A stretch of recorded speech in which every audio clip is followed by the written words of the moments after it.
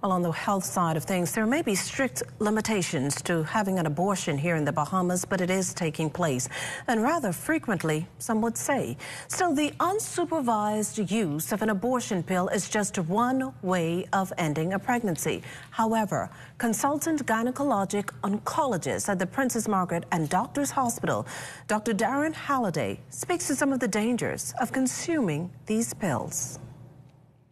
Sometimes you may have a pregnancy that is not inside the uterus. For example, you may have an ectopic pregnancy.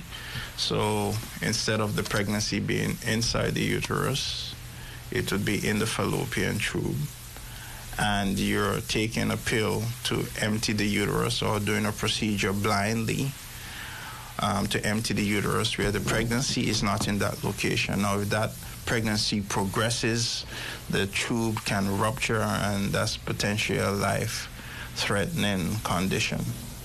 Now, you need to see a healthcare provider because we need to know how far the pregnancy is.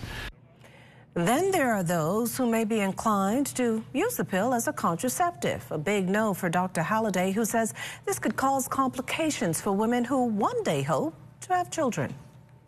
You know, you could have pus in the abdomen, and sometimes these medical conditions are pretty difficult to control. During the process of the abortion, there's a lot of bleeding. So people could have excessive bleeding to the point of losing consciousness and even death. So we should not take these things lightly.